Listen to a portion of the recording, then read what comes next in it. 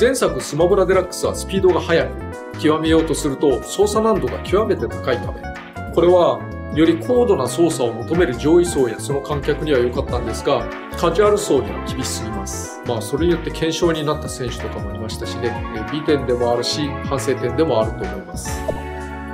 I did like the fastest Waveshine in the history of this planet. Like I did like 20XX literally. Yeah, but it was so frame perfect and I had bad form. I felt like literally an explosion in my hand. And we don't really know exactly what happened. We just know that the end result is this bone, like the ball of my. You should show the camera. I don't know if you want to show them. Yeah, that's the surgery that I had. That's the surgery, dude. I obliterated the ball of my wrist. I was in a splint for a month, and when I took it off, there was a horrible grind. Like whenever I would like rotate my hand. So now my left hand, I don't have a ball on my wrist. It's called like the pisiform bone.